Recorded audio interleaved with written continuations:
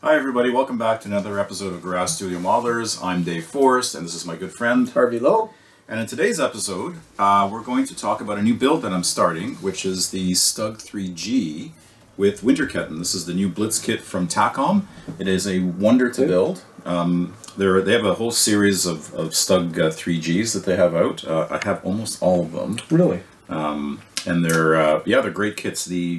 The Blitz means that they're a little bit easier to construct. There's not as much detail. Not that the regular Takom kits are generally problematic, but I've always wanted to do a winter whitewash vehicle. This will be the first one that I do, and I'm really looking forward to it. I may even go all in and put it on some type of base.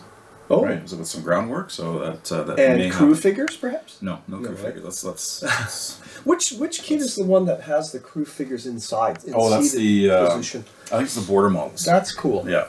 Now you have all the Stugs. Have you gone over all of them and said this one's the best? I think this one is the best. And because? Just because of I think the level of detail, the accuracy, the ease of construction. I have a couple of the old Tamiya kits, the Stug 3Gs in my stash. I haven't gotten to building yet, but this is fantastic. Wow. It's very easy. The link and length tracks are beautiful. You know, on this one, I've decided to add a few things to it, which I'll get into in a minute. All right. But out of the box, you can build a very nice Stug 3G. Wow. They're gorgeous. They're gorgeous little kits. They give you they have everything you need. Like you get the grills, you get some of the photo etch details. You have the molded on clamps that you can just kind of drill out the handle part to make them look realistic. You know, a little bit more realistic. But yeah, they're very nice. And no one's ever said there's accuracy issues, correct? Like, some people, oh, this one's really wrong. No. Okay. I know, and I haven't. You know, to be honest, I don't follow. But from my, and I'm not a Stug expert, but from my limited knowledge, from my amateur knowledge, I think they're nicely done. I see all your accessories here too, David. Yeah, so we're gonna put some. We're going to put a little bit of detail into this. So we've got, and we'll get into a little bit more detail when we get to the close-up shot, but we've got, I guess the most prominent thing is this new matlet with the canvas covering on it already, or the tarp on it. I'll talk a little bit about how to approach that. We'll talk about spare tracks and the fact that I'm sacrificing some aftermarket for spares, and why I would think that's a good idea to do. Okay. There's a bunch of 3D printing has revolutionized the hobby, so there's a lot of details. I've got some like workshop details here, some buckets, some funnels for fuel and oil, some tools. And where did you get these? Those I ordered online. I think I got them from B&A. Workshop tools. Yeah. It's very, very cool. Yeah, so the amount of stuff that you can get that's 3D printed is amazing. And that's a whole other debate in the hobby, but we'll do you remember the old day, all those things would be like almost hand cast in molds? Yeah, or photo etched. Yeah, or photo etched, which too flat. It really has. I really do. Yeah, I'm not a big fan of the photo etch. And then there's this little set from Elephant that I used for toe clamps. So some of the brackets and clasps for it, which really enhance them all. Also 3D printed. All 3D printed, and we'll talk a little bit how to get them off the off their backing. There's some nice tool clamps here from MJ Miniatures, which I've also used, and we'll talk about kind of how do you prep the kit part for adding that. And just the overall approach, the nice little fire extinguisher here from Panzer Art. This canvas thing that I was talking about earlier is also from Panzer Art. And we're going to throw some stowage on this. Where's the muzzle brake from? From the kit? Yeah, so a good point. The barrel, the metal barrel and the muzzle brake are from the kit. I'm probably going to replace those with something. Even the metal barrel? Yeah, well, maybe. Oh, why? Because, I can understand the muzzle brake. Sometimes they have fine seams. But if you're going to order something and you just, you know what I mean? Like, you may as well. Yeah, buy the whole thing. Which brings me to my next question, sir. Do you buy, when you build a model, do you buy every accessory for this? Or are there somewhere, it's out of box, I'm just going to do out of box. But this one seems like you bought everything for it. Well, this is all stuff I had. So I didn't actually buy any. This is all stuff that I went through my massive stash of aftermarket and pulled all this stuff from that. But yeah, sometimes I will, like depending on the build, like if there's new sets and some of the aftermarket stuff, you kind of have to get when you can get it. True. right? Or True. decal sets you have to get. When especially decals. Decals. Especially those. Decals, decals. Yes, especially those. I find that a lot of manufactured for decals, in particular aircraft, you're like limited. And then once they're gone, they're gone. And you put them in, I put them in Ziploc bags to protect them. And sometimes, you know those things that keep dry goods dry? I forget what they're, like silicone something. Oh, those silicone, packs that you get with electronics. And I keep those. And I throw them in where the decals are stored in a box to keep them dry. That's a good idea. I should think about that. Yeah. What else did I want to talk about? Oh, the paint scheme will be, like I said, it'll be a whitewash. So whitewash. So we'll just do a regular Panzer yellow. We'll modulate that, and then we'll go over it with the whitewash. We'll do that on camera. A lot of weathering, a lot of stowage. So on the topic of stowage, this is where references come in real handy, because I was kind of agonizing about the fact that in the kit they give you spare track for to kind of loop on the front here, to drape on the front these glacis plates or whatever they're called, and along the back as well. But they're different types of tracks. Oh. So they're not the winter ketton. They're the regular tracks, but they have the hollow guide horns. And I'm like, well, that's not make sense. Would a vehicle with stowage, would it have different types of tracks? And the answer to that is a resounding yes, because they would put anything they could on there for extra armor or spare parts. And there's several pictures in this book by Pecco Publishing. So I think this is one of 5 volumes they have in the Stug. 5? Yeah, so I'm embarrassed to say I have all 5. But this is the one that I found was the most compelling. And there's lots of great reference shots of Stugs with all kinds of different tracks, and how they were affixed to the vehicle. So having these types of references are, and I know that like today with the internet, the world's your oyster in terms of pictures, but it's nice to have these. I'm old-fashioned. I like having a book in my hands, looking at it with a and a hardcover book. I like hardcover books. Yeah, hardcover books are nice. I'm old school too. I like to have the book. Now they take up a lot of room.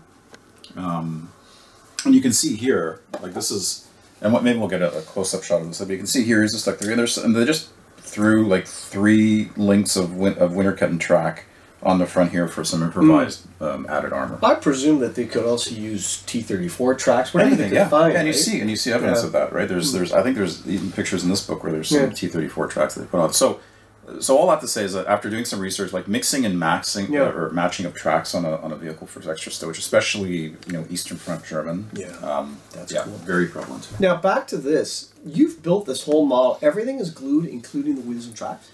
Well, the upper superstructure is not. Okay. And I just have it just kind of sitting on it, which again it talks to the fit of this, right? It looks like it's all together, but it's not. But the tracks and the wheels are glued in place, and I will. You're going to weather them all, really? Which is what I usually do. Yeah, and we'll show that in a subsequent episode. Okay, because we talk about that. I don't. I do but it is a lot of work when you do the track separately and the wheels separately. Yeah, but you don't see it. That's true. So if I pull this off, like under here, like you're not going to see anything. You're not going to see those tracks. Yeah, that's true. So as long as I get in there with good primer, and I'll prime, because I'm doing this in a Panzer yellow, I'll prime it in a dark brown, which is roughly a 50-50 mix of Mr. Servicer black and mahogany. Well, you mentioned earlier, and people watching the episodes on the Sheridan, you suggested not to use the mask for the rubber portion of the wheels, and I did, and you're right, it's quick. Yeah. Right? By the time you put dust on it, you're right. Now, I'm still doing those wheels separately, as people will follow those episodes, but I can see your point. It is quicker this way. It is, It's a big time, and you don't really like the reward for going through the pain of masking the. Yeah, it's not. You can't see much in there anyway, unless it's a very clean vehicle. Right. If it's a very clean vehicle, then it's probably worth masking everything off. But but this will be far from clean. Yeah. There's a lot of mud, and there's also some snow products. So I kind of picked these up yesterday from our good friends at Sunward Hobbies. Some AK snow and ice sparkles. I have like micro balloons and stuff in my stash as well. So we're gonna put snow on the tracks, parts of the vehicle. That's cool. All right, but that's risky, because if you put too much, it does horrible. Less is best. Yeah. Right. Yeah. Remember when you were a kid, you'd build like a winter vehicle and you'd get that. Remember that snow you would spray on the Christmas tree? That fake snow. That, and you just like foam. Let's spray the model with that. While we're on that topic, one of the favorite techniques back, I remember when they scale military modeling back in the 70s, is you'd let the gunk sit at the bottom of your thinner jar. And you just let it sit there after cleaning brushes, and you use that gunk as a weathering thing on your model. I remember that was such a cool technique. Yeah. And you'll see on the episodes on the Sheridan, there's just so many weathering products they use now. The key is, where do you stop? Do you add?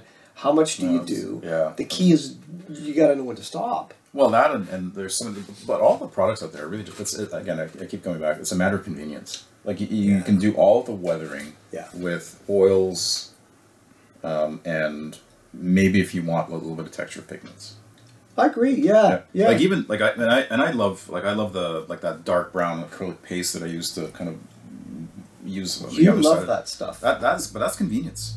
I prefer oils, but we'll talk about these. And oils you can get very targeted with and very subtle with, and But back to this, that looks great. You had this. Now you left this unglued just because you're not there yet, or because I got to glue this. I wanted to talk about how I'm going to fix this and the whole process for that. Right. And I got a little bit more work to do, but it's almost it's. But essentially, once that's glued on, you just weather it. There's no other sub-assembly you're going to put on top, but you're painting separately, right? This is it. Except for stowage. Yeah, like maybe some of the stowage. Extra track. I'll pull those off and might weather those separately. Right. Or I might do them on the vehicle. I haven't figured that out yet. And I'm still figuring out, like I haven't put on the tow cables yet. Yeah. And I might not. What I might do is these are beautiful 3D printed clamps. I might use those and then just put the cables in haphazardly. Because you see that again. You do, yeah. Going through your references, you see evidence of that. So... so there's still a few decisions, but I'm 80% of the way there. So question, are you doing a vehicle specific in the book to this, or do you just kind of like... No, it's kind of a collage of vehicles. Because they were, right? I mean, you didn't take every photo of every vehicle. No. Right. And it's, I think the only markings I'll put on it will be the crosses, and then everything else will be, I think, unless maybe in my research or in my... I'll go through my decals if I find something that, specific vehicle that I want to do. But I think this will just be a collage. Yeah, because I think I'm not a huge expert on German armor, but they didn't have the extensive serial numbers like Allied tanks did, right? So I know that if you're doing a specific vehicle, if it's Allied, like a Sherman, if you want to, you could.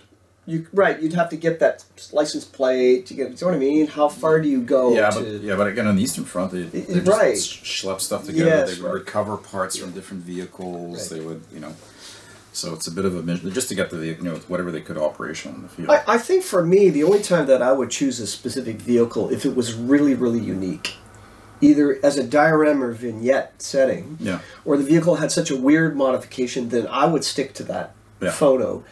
And do that, right? Yeah. But you're right. If it's a generic vehicle, you can kind of. But there's lots of reference out there. I mean, I could pick a vehicle out of here, but right. And I haven't found that specific vehicle yet. So unless something changes, maybe I stumble across it. But if I don't, it'll just be a collage of different. That's a good way to say a collage. A collage of different vehicles. So so I guess what we'll do is we'll switch over to the close-up view. I'll go through a little bit more detail, some of the stuff that's on there. And then we'll go through the exercise of putting on some of the 3D clamps and how I detach them and what I use to put them on the vehicle. Okay. All right. Okay. So let's get into the details of this. So let's talk about this. The first thing we'll talk about. So I'm just going to pull this off. It's not, like I mentioned, it's not on. Is this piece? So this is a tarp-covered mantlet from Panzer Art. Panzer Art. Yeah, and I think I just picked it up at so it's resin cast. I picked it up at one of the shows, I think, and I think I picked it up for a fairly good price. There are some on the back. I did sand this flush, and I just filled it in. There were some bubbles and whatnot. Not that you see any of this, because it's going in. But there were some, there were some minor imperfections on the sides. So I just did with some putty. I just sort of clean those up. And the kit it kind of mounts the kind of the reversing mechanism on this thing. So I'm not going to do any of that. Yeah, I can't see it. And this thing just kind of slides in here, like so. So this isn't glued on. Let me pull these tracks out. These aren't glued on. We'll talk about the tracks in a second.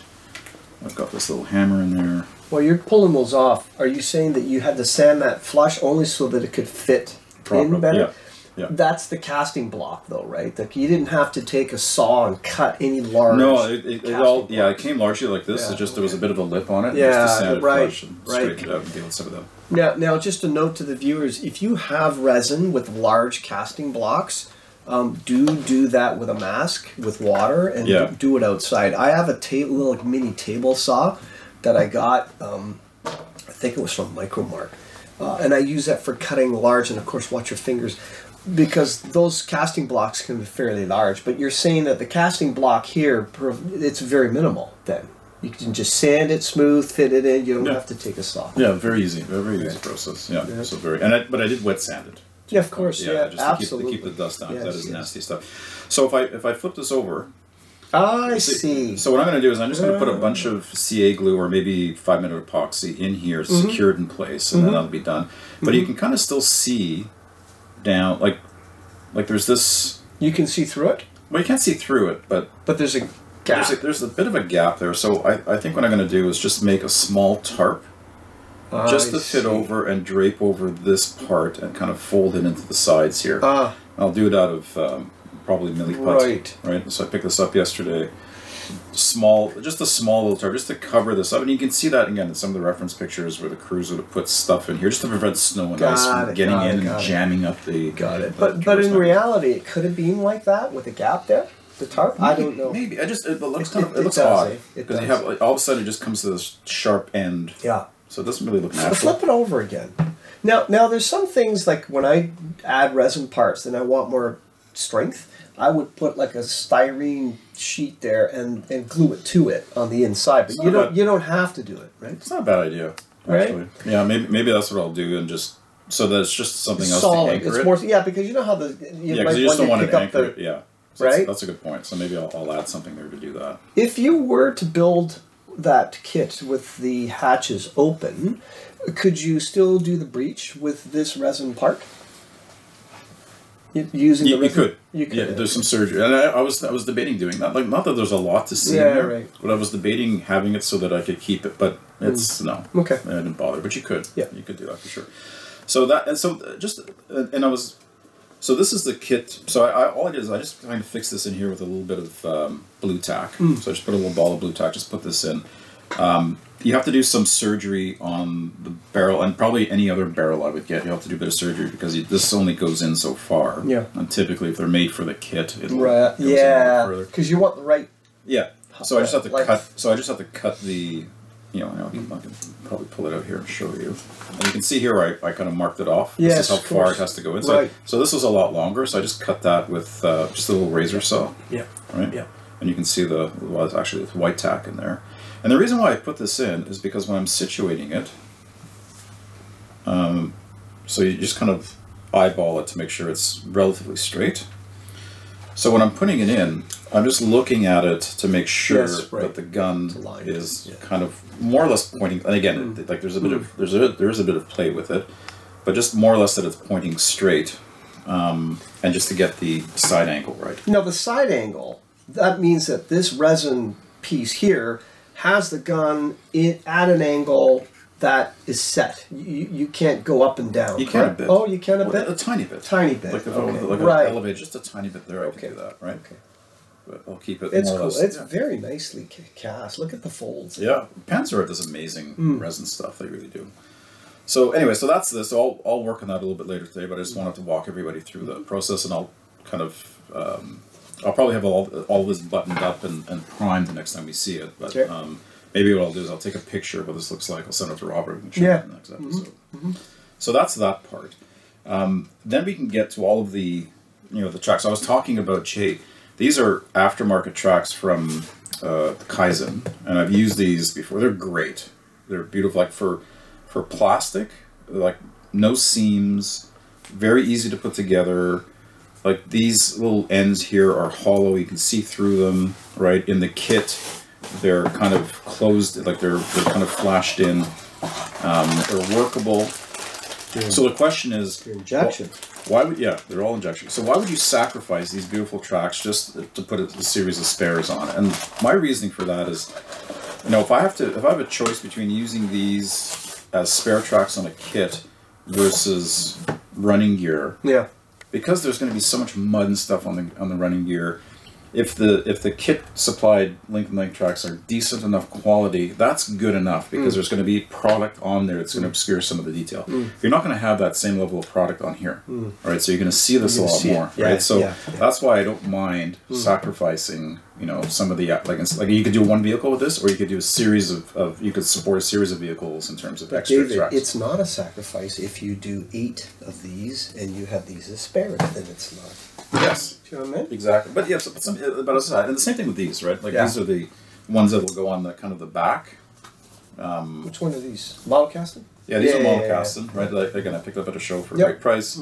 So I'll use these as spare, and again, these will support other vehicles. So, and there's so much like the World's Your Oyster now with tracks. Like there's so much 3D, like 3D printed tracks are gorgeous. Okay, so let's get, speaking of 3D, I came across this and I thought, this is kind of a blast from the past. This is like a detail set for the Stug 3 from Model Casting. Oh, nice. So this is all injection plastic. Nice. And this is the best you could get before the advent of 3D printing. But that's still nice, though. It's very nice. And you have, so these are the same, and I don't know how well the camera's going to pick it up, but these are the same kind of tow cable clasps as you have here. But you put them together. So I'm going to put... I'll put some of the, I might mix and match just to have something different, but again, the world before 3D printing, right? And this is like really gorgeous stuff, and it still holds up well. A little bit of flash on it, but that's easy to clean up. Holds up well to today's new technologies, right? I do find though that 3D printing is it's where it's at. This stuff can be brittle, right? Compared to the injection, it can be brittle, so you got to be careful. It is, and it's funny. So I got this set from Elephant, and you get a big box like this. But look how small this is. Wow! Wait a minute, that came in this box? Yes. And there's nothing else in here. No, aside there was like maybe little foam popcorn. Really? This is it. Do you ever remember as a child you used to look for that prize in the cereal box and you're scouring through the cereal and there's the little toy at the... Anyways, those are my bad memories from childhood. This kind of brought those back. Look at that, eh? That's why the big box. I don't know. Whoa, look at that. Yeah. So I was trying to figure out, I have a bunch of these little boxes. Yeah, but see here again, bring that injection one back. So you look at this one and you look at the injection one. You got to be really skilled to cut that out. And we're going to show how to do that. Right. Whereas this one is just out. So they have their advantages. Yeah, these things are very brittle. So, and it's funny, like they give you, so they say this is for 2 vehicles, 2 tow cable clamps and brackets for Stug for 2 vehicles. Okay, 2 vehicles. That's great. But and they give you exactly, because each vehicle has 4, so you have 2 vehicles for the actual clamps themselves, and then you have these little brackets that the tow cable will kind of fold into just to support them, keep them in place. But they give you a lot more than, you need 4 per vehicle, and they give you what, 15? And I was like, why did they give you so much? Well, I found out why. Yeah, because they're almost impossible to take off without breaking them. Right. But I find the best way to go is to use a razor saw. And you use the kind of the finer end of it, and let you do it. And you just kind of line up. Because I'm going to take this one off here. So I'm just going to line this up, and I get it as close to the part as possible. By the way, viewers, this is a hobby. This is a recreational hobby. Yeah, usually I have like. And we're sawing little bolts off resin. Yeah. Yeah. It's not so much of a hobby. This is mildly terrifying because you don't want to break it. Yeah, right. That's why the old style, if they made those bolts and injection, there you go. It's quite easy to. Yeah, that is true. Usually I have some very calm music. I might have a cup of calming tea. I'm calming, you know. No, not exactly. To be honest with you. Kind of making me nervous, Harvey. So I just saw this, and I think it's the best way. They say you can either use a sharp scalpel. No, it's too brittle because the stuff breaks. Now, one thing I'll continue sawing in a second. So this came up. So this came fairly protected with this Right. with this protecting thing here. So I just cut off with nippers. Yes. Just so you can get at the parts, right? Yes. Now we can get back to the song. While you're sawing, if you're cutting large chunks of resin, don't use your god hands. Don't use expensive. Use something that's a little more exactly. less precise, so that you don't dull your god hand snippers. So this stuff is pretty brittle. Yeah. But you know what? Having said that though, this stuff is surprisingly resilient. Like it's tough. It's true with the current types of resin out there. And I did recently purchase a 3D printer. It's much better quality resin. Have you started using a 3D printer? I have. I've printed a few things on it, but I want to design my own things. See, that's a whole work stream. Yeah, for sure. I do a lot of scratch building, but I'm old school. I cast my own resin, and then I build things the old a la hardcover Airfix way by gluing sheet styrene together. Yeah, that's a lost art. It is a lost art. But now I'm transitioning to, I've got a silhouette printer by Cameo, and I use it a lot for masks. And I've now using a deep cut blade there to score images of tank plans in there, so I can at least start using the machine for a much precision cut of the basic chassis. Yeah, the whole scratch building is a lost art, isn't it? It is. And you know, I keep bringing it. We talked about judging in an episode, but I still find that I think we're past the fit and finish criteria. I know I'm jumping all over the place. As the only criterion judging, I think we're losing the whole notion of complexity, scope of effort, because they're all in the same category. Well, that's the problem, though, because so not to go down the rabbit hole of a judging conversation, but that's where inexperience comes into play. Yeah, you're right, because they'll just look at fit and finish. If you take that while you're standing, so that luckily just popped off. Oh, great! But it popped off into my hand, and you can see. Well, maybe you can't. But pretty close, so I don't actually have to do any further sanding. Good. Right? Did you have to? You don't have to sand it. I don't have to sand it. So you can see here, I cut it off the block. I got it as close as possible. It took time, but worth doing. Don't use nippers on these things because A, it will break the part, and B, even if you do get it off successfully, it's going to pop off into perpetuity, never to be seen again. So back to the judging comment we just made is applicable here, Dave, because while you're doing these little clamps and you're putting them on, it's requiring you the extra effort to go that route. That's right. But if you had another kit, maybe not this one, or you didn't replace the clamps, and you just built the model a la the clamps that were molded on, it is easier for you to win because it's fit. Right now, you're risking that little clamp having a little miscut or a glue mark. That's what I'm saying. Right? That's what I'm saying. So I think the fit and finish criteria is actually doing a disservice to modeling because it's a disincentive for you to do this complex type of modeling. Yeah. Just saying. I'd be interested to hear people's comments. Yeah, for sure. But this is fairly easy to do. Okay. Because all you're doing is just cutting a part off, putting it on. Putting it on, yeah. Right. As opposed, like if this was in the old days, we used to have to use a photo etch. Yes, a little bit more skill in doing that. Yeah. Yeah. Right. Putting that on, a little bit more risky. Yeah. But yeah, you're right. And I think again that goes back to if you build and you judge, you typically and you're an experienced builder, you know one kit from the other. You know, like a vacuum form is going to be way different. It's never going to look as good as a state of the art kit. Or it takes a lot more work. Right. Or a Tamiya kit versus something like an Ace model in 72nd. You know what I mean? A Revell versus an Ace model. They're two completely, but they're in the same category. Exactly. So, anyways, we digress. Yeah. So just like took time to get this. That got it right, eh? Yeah. So there is a like the kit part would sit in here. Right. But this will be, I think, just big enough to cover that's great. That. Right? And you can't see it. That looks good. That's great. And you didn't even have to sand it. No. And then what I would do to fix it in place is I use this stuff, this MIG ammo cement, extra thin cement, and I think it's similar to the Tamiya, but not this one. But there's another one that they have that's a different green cap that instantly bonds. So this takes a little bit of time. This is really fast. But this will use bond styrene to resin? Yep. And there's no other need for any type of other glue? after that? Well, you may want to secure it. I see. But if you like, I can just touch this and it'll secure it enough where I can. Yeah. Right. But what I might do is I might use something thicker. Right, because it's such a small part. You want to get it right into the position. Yeah. So what I might do is I take this off. And while you're taking it off, in a situation like that, I seldom use super glue because it's instant and you can't move it. Yeah. Whereas you could use 5-minute epoxy. Well, right, or use a little slower setting soup. So I just put a little thicker, almost gel type glue here. Oh, okay. And it's a slow setting glue. You need the slow setting to position. Like you can do it with. That's why, like if you did fix it with the thin, extra thin cement, then you can go at it with the the thin crazy glue. I can't believe you're doing that small part in this garage. I need a little lamp. Yeah, I might regret doing this. Yeah.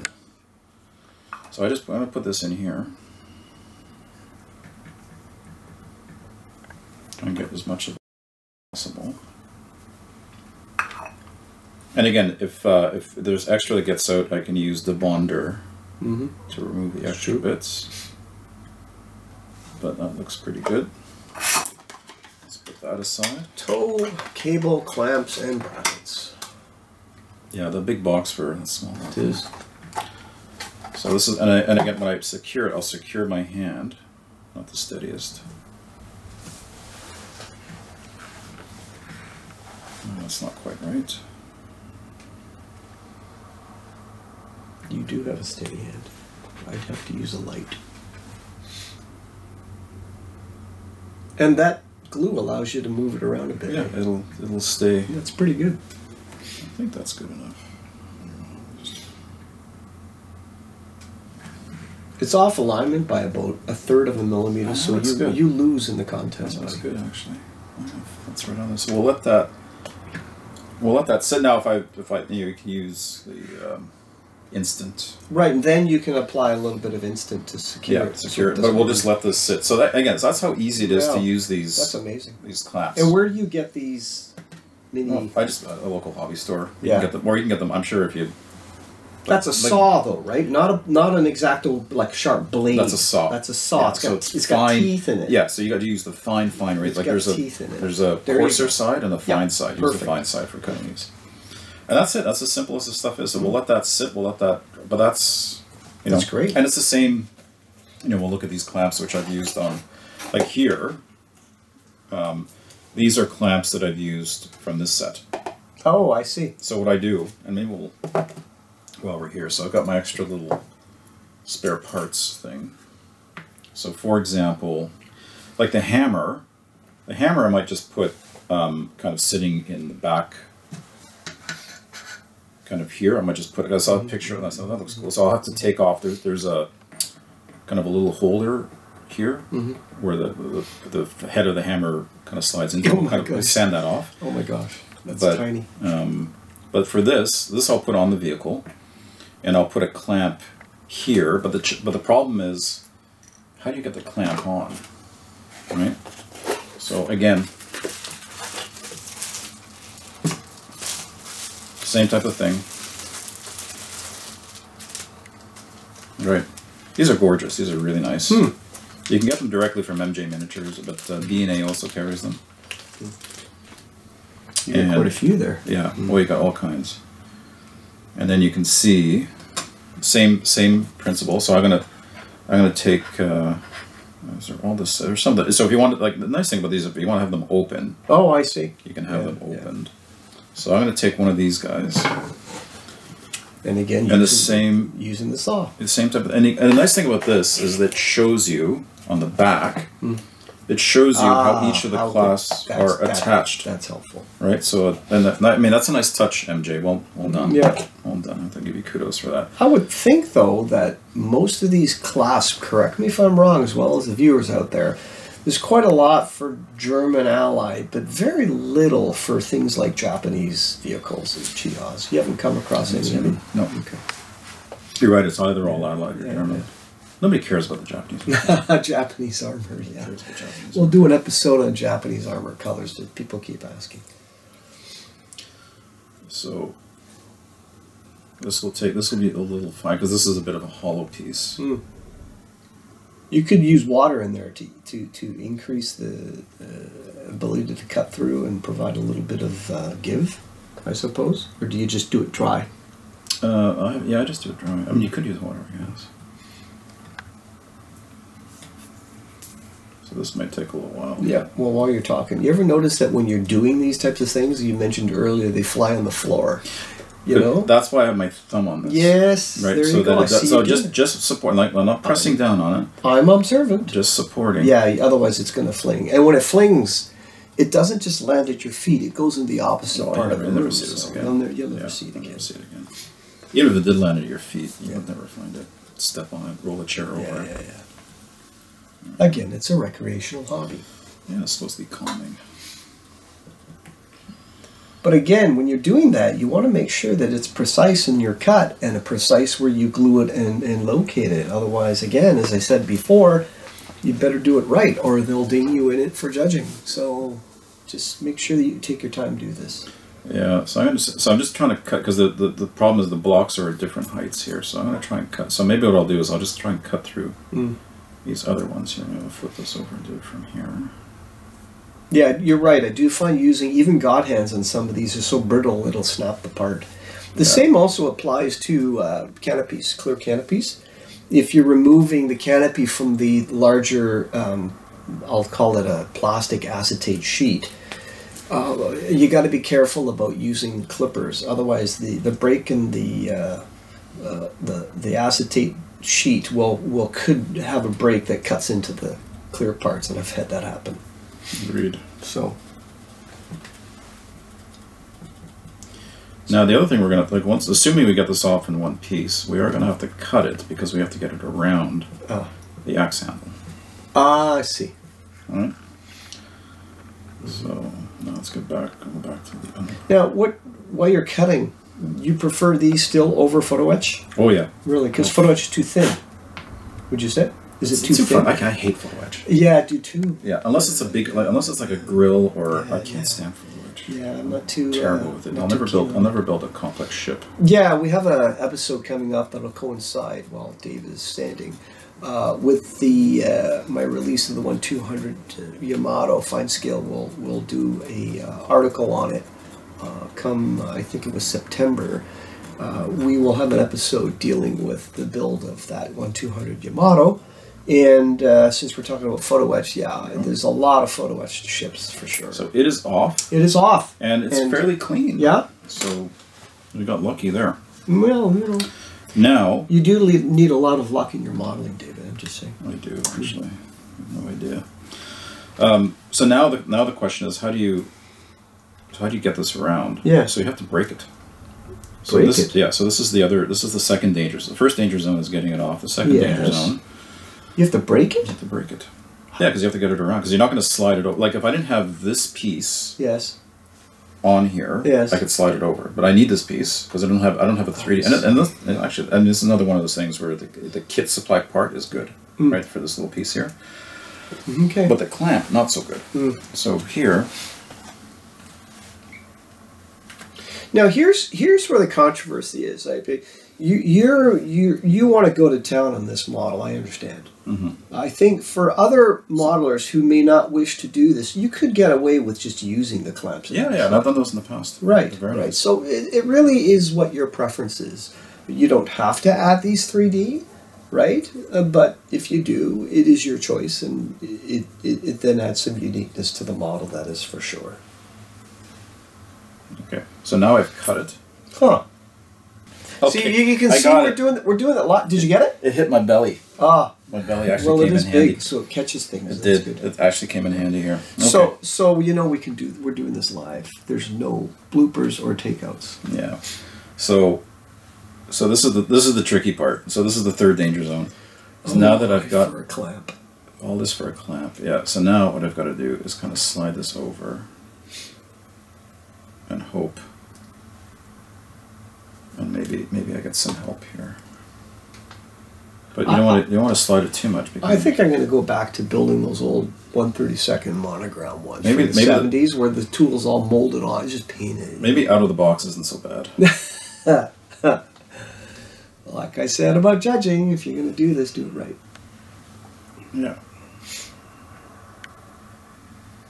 Okay, so let's see if I can slide this in here. Like so.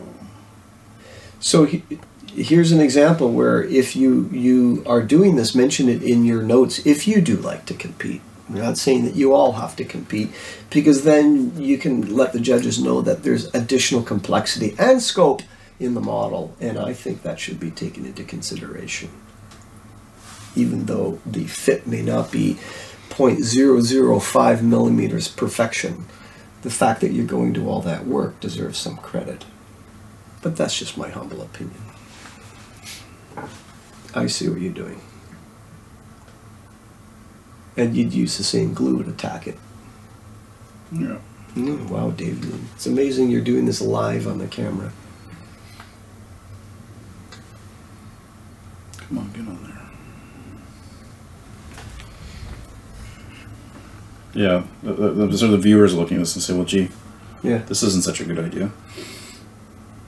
Well, it does add, but again, I keep saying this, make sure that you do it right. And if you like this kind of fine jewelry-like work, then all the power to you. Otherwise, build it right out of box, Tamiya, Edward, whatever. Is that cut all the way through? I didn't cut it all the way. No? Yeah, it is. That's amazing what you're doing. I couldn't do it in this light. There you go. I see what you're doing. Yeah, so I'm just trying to bend this.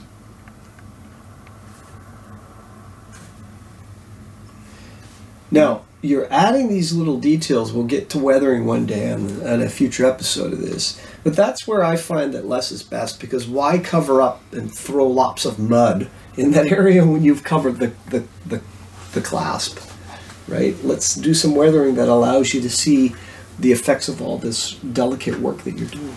Well, this you'll see, because it'll be right on the very the top part of the vehicle. Yeah. But I mean, if you're going to do that and you want to put, say, tank riding troops on it, you don't want to hide all this beautiful detail with a bunch of people sitting over the detail. So we got it on. Yeah. And that's it. See how easy that was? So that took that took an hour. Yeah. Okay. So from start to finish, I'm thinking 20 minutes for one clasp. Yeah. Ish. Yeah. 20 minutes. Okay. All right. So it's a hobby. It's a hobby. It's a recreational hobby. So that's you can hear your wife doing. What are you doing down there, David? I'm applying clasps going crazy, to my tools, going mental. Could you not interrupt me? Yes, yeah. right. I can't. So anyway, so that was a success. So it's on there. Well, it's on upside down, but anyway, we'll fix that after. But it looks, And then once you get it on, there'll be a future episode where you're really good at painting wood handles, and you'll sew that to effect. That's right. Okay. Let's rotate that. Now it's right side up. So, but it kind of speaks to the durability of the 3D printed resin, right? Because it didn't, it's strong. It's a little springy. Yeah. Right. You just have to be. You just have to be a little bit careful with it. You have to respect it. It's almost nice as if it had a bit of rubbery bounce to it. That way, it's not brittle and it breaks. Yeah, because I'm sure there'll be new iterations of it that'll. But it's still fairly durable. While we're on it, I'm working on a Balaton model SM75, and it's got what do you call those weights for the ailerons? They look like a little shoehorn. What are they called? Counterweights when they put them on ailerons on aircraft. The Italian aircraft. Yeah, like German, some of the have them. Yeah. That's resin like counterbalances. Thank you. That's resin in the kit like these.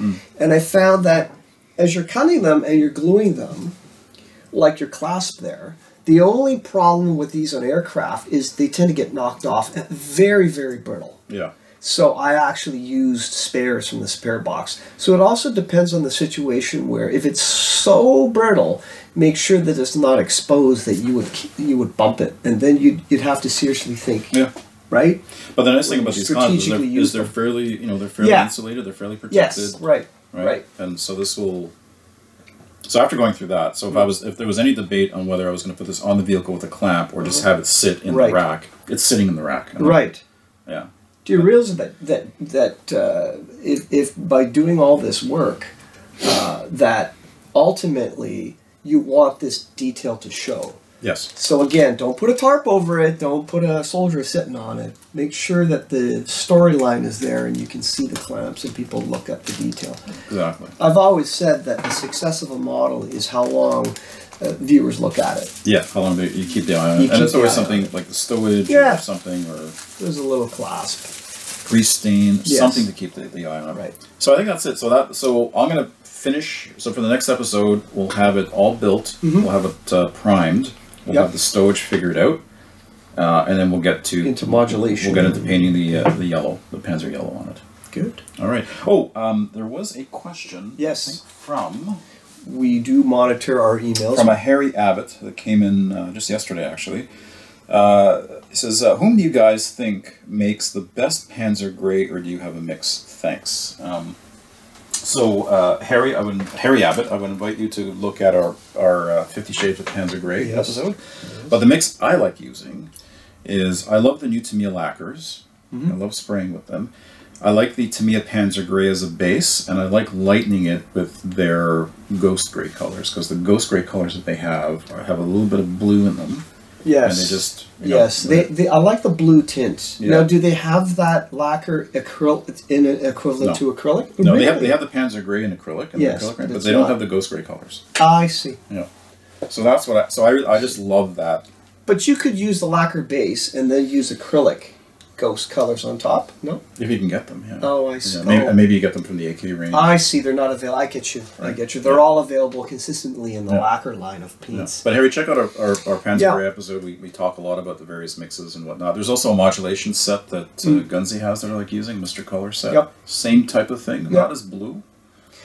I do find that with the German tanks, and again, I'm not an expert in those colors, but I like adding a tint of blue to them, just to give it that warmth. Yeah. So we'll call it there. So that's it for today. Thanks very much. Thanks for sticking with it. I know it was a bit long and it was a bit of a tedious process. But thanks everybody. Thank you. We'll see everybody next time around. Take care all. Bye bye.